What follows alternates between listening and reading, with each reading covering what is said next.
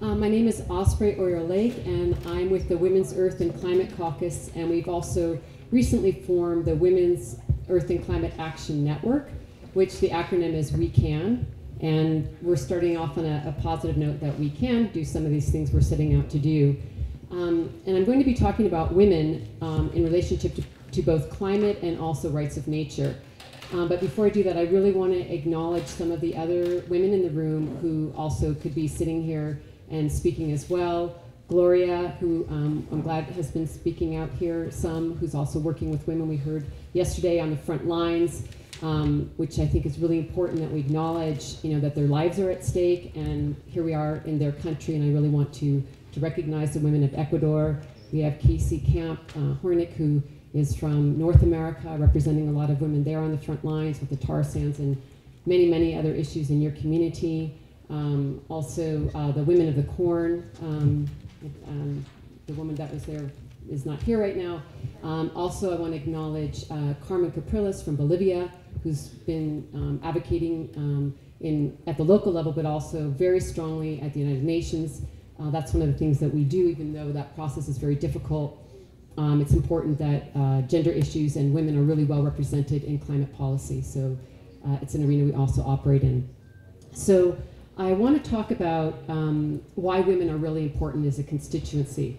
We know women are really important in a lot of ways. So we could go on and on spiritually about the importance of women, but I want to talk about some practical details so that when we get into the issues around rights of nature and also the climate, we understand where women are of such terrific value and in many ways unseen and unheard in the way nature is as well. And we know there is a deep historical relationship between the violation of women and the violation of the earth that goes back thousands of years. And I think it's one of the reasons this call to rights of nature is so powerful, is that we have been silencing the voices of women and silencing the voices of nature. And we can see the end result in our current modern day societies. Why are women so important? It's, some of you might know that in most developing countries, between 60 and 80% of all household food production is done by women. And as Vanigda can tell you very well, who is holding on to the seeds, who's collecting the seeds, who's been caring for the seeds? It's the women. I see this across so many indigenous cultures as women caring for the seeds.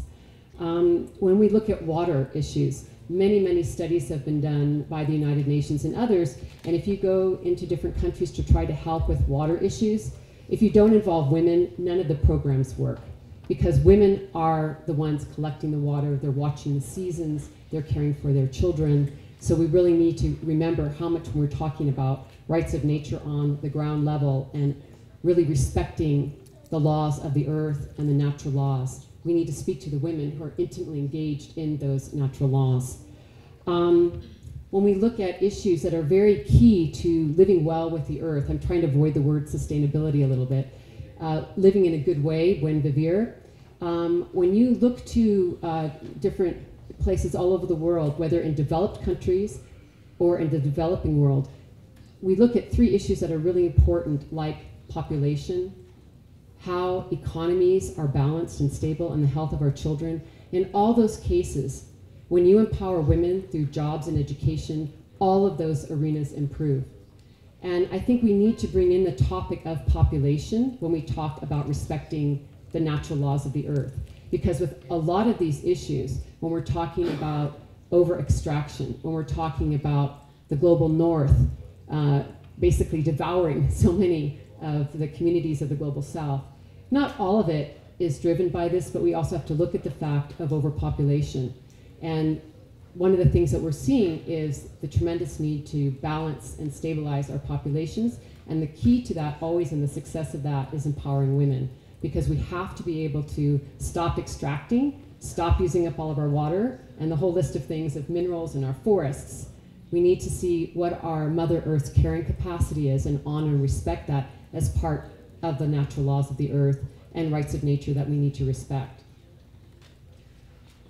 I also want to bring forward something else that's very interesting about women. And in September of 2013, so just several months ago, our organization put together a very large international conference in New York with women leaders from around the world. And it was a holistic view on climate change and our relationship to nature and with the earth.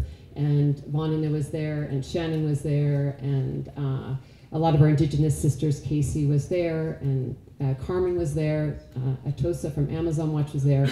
And we really worked to bring a holistic view by having an equal number of grassroots and indigenous women leaders together with high policy makers. We had Mary Robinson, the former president of Ireland there. We had Christiane Figueres from the UNFCCC. We had so many women from different countries, leaders that Jane Goodall was there, to really talk about how we can get at the systemic issue that we're talking about today. And I just want to focus on one area because time is short. 80% of all consumer purchases in North America are decided by women. That's a huge power of the purse that women have, 80%.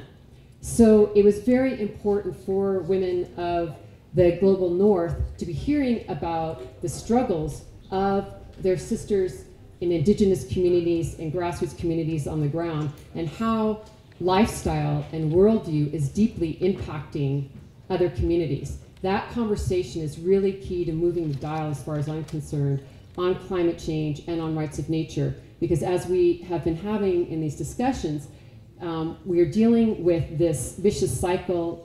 Pablo brought it up yesterday of the relationship between governments, corporations, extractive industries, and the consumer. So we think it's very important to engage women in this really important issue. And last night I just had this crazy thought, which I don't think it will go anywhere, but we're always hearing sort of from right-wing speakers in our country, in the US, around the war on terror and the war on this and the war on that. I said, okay, well, let's have a war on consumerism. We should stop consumerism. And I think this is an important thing, is as we're talking about creating these new narratives that some of you have spoken about today and having a bigger worldview, one of the things that we're doing in these women's networks is talking about a new cultural narrative that is not based on extractivism, is not based on taking, but is on giving and understanding a whole new value system that we can learn so much from indigenous peoples around how we have reciprocity, how you don't take more than what you need, how if you take, you also need to give back. And I think that it's really important that we understand that this holistic framework is really what's going to move us forward. We need to talk to people in many different sectors. So in closing, yeah? Okay, so in closing, I'll just leave you with one of the things that we have found very valuable in these networks, because we find that first of all, we've been able to really introduce rights of nature to a lot of women's networks that have never even heard about rights of nature, and we're really encouraging them to adopt that into the work that they're already doing. So we're based on 4 rights because we're a rights-based organization, and those 4 rights are women's rights, indigenous rights, rights of nature, and rights of future generations. And we're finding that by weaving these 4 rights together, that it's really encompassing a very holistic view to move forward for systemic change.